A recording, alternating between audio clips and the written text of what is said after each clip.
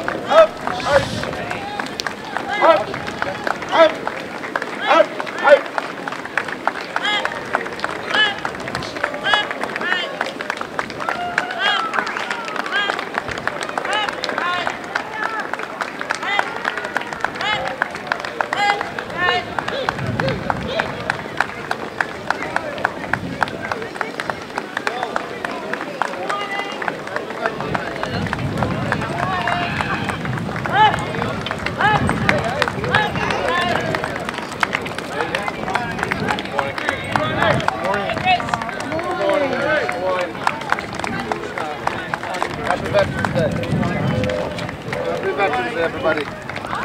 Morning, how you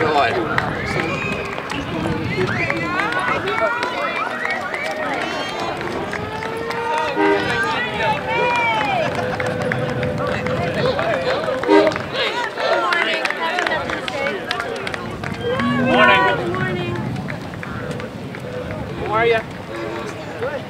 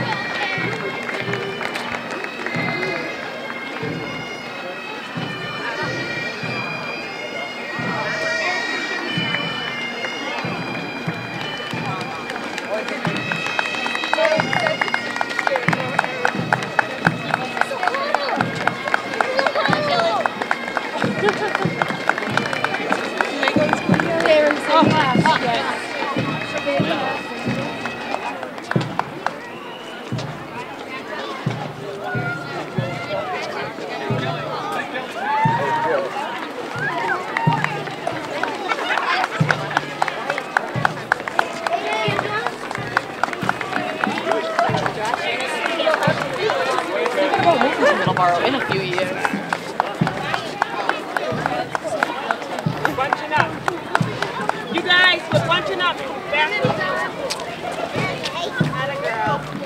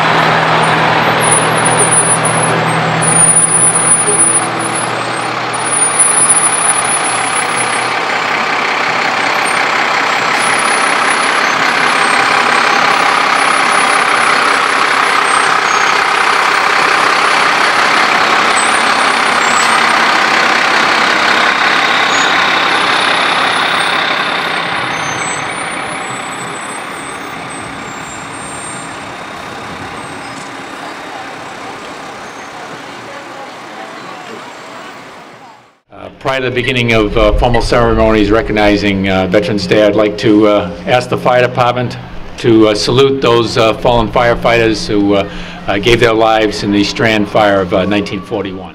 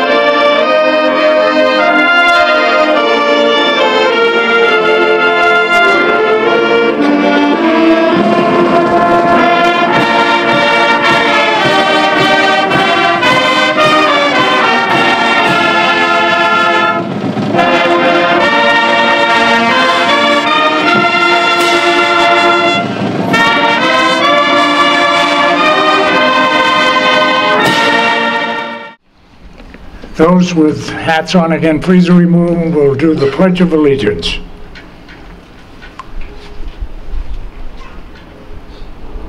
I pledge allegiance to the flag of the United States of America and to the republic for which it stands, one nation, under God, indivisible, with liberty and justice for all.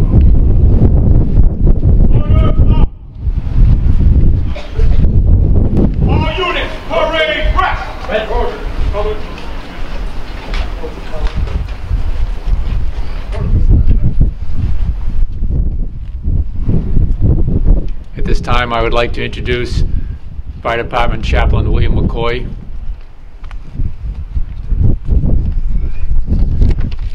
Let us pray. Merciful and almighty God, we gather on this occasion to give thanks for the men and women of our armed forces. We gather again to honor them, to give thanks for the sacrifices they have made, for the sacrifices they are making now, making sacrifices in our behalf and on behalf of freedom-loving people everywhere. We pray that you would defend them and their families with your heavenly grace, O Lord. Strengthen them in their trials and their temptations. Grant them courage in the perils they face, and a sense of your abiding presence wherever they may be. We pray, O Lord, for our nation and all the nations of your world, praying again for peace, a dedication to seek peace and pursue and preserve that peace. Grant, we pray, that those in authority may have wisdom and patience to seek justice through your gifts of reason and diplomacy. Grant them the will that truly serves the best interests of your world, O Lord, in its need for the peaceable reign promised by prophets who spoke your word and speak it still to us in our day. We ask, O Lord, that you would touch the minds and hearts of us all, that we may be free of hatred and misunderstanding.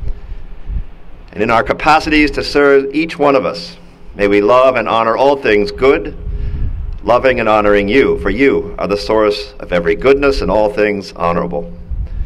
We ask this, O Lord, in your holy name. Amen. Amen. Thank you, Reverend. At this time, I would like to introduce the Honorable Mayor of the City of Brockton, Mayor Linda Balzotti.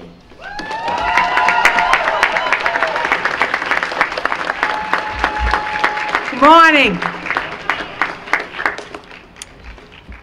The first order of business, I need to introduce the elected officials who have joined us here today. With us this morning, a member of the legislative delegation who serves on the Committee of Veterans and Federal Affairs, State Representative Claire Cronin.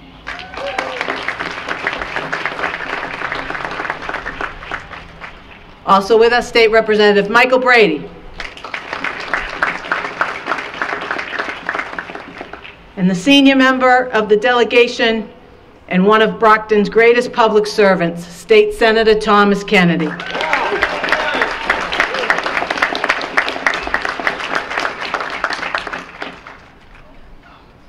A man who has opted not to seek re-election this year and has served his city well for a long time, Councilor at Large Todd Petty.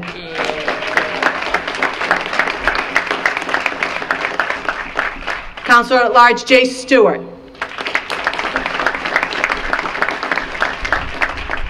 Another longtime member of the City Council, one I've also had the pleasure of working with for a long time, Councilor at Large Tom Brophy. From Ward 2, Councilor Tom Monahan. From Ward 3, Councilor Dennis Aneri. Another good friend, Councilor at Large Robert Sullivan.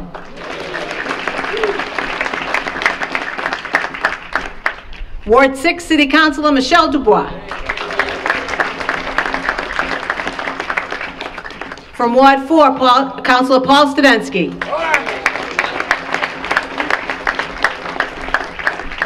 Another member of the council that I've been proud to serve with, and I wish him well in the future, the councilor from Ward 7, Councilor Chris McMillan.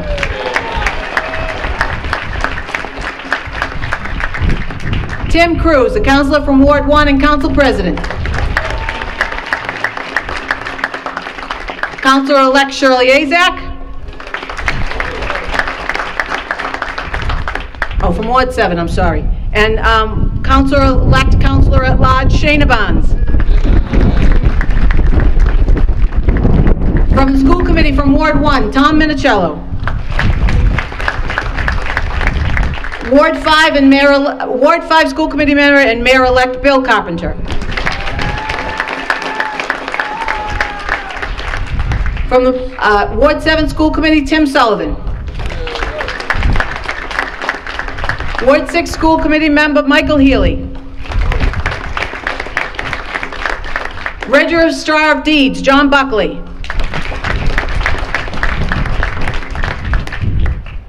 Former mayor and a mayor who also served us well in service as well.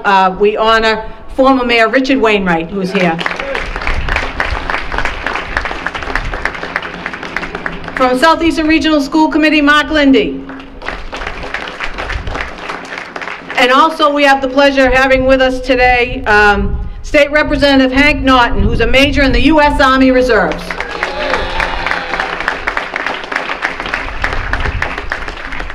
So I'd like to take a moment to thank you all for joining us as we honor our veterans. And for those of you among us who have served in our armed forces, I would like to thank you on behalf of the City of Brockton for your service to our country. To those of you who have family or loved ones currently away serving our nation, please know that your prayers and your support helps carry these brave men and women through the very real dangers of their day-to-day job. And to those of you who have recently returned from deployment, we are glad to have you home safe and sound, and we welcome you home.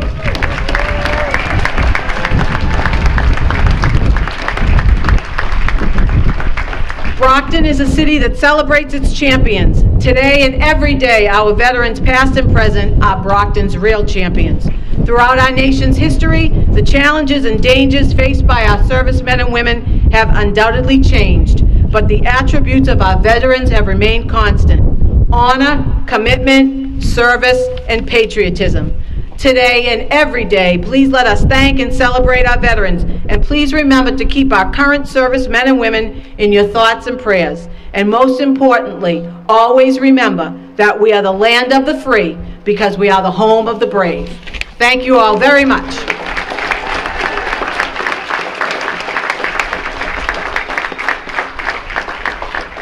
Thank you, Mayor. You can be seated if you'd like.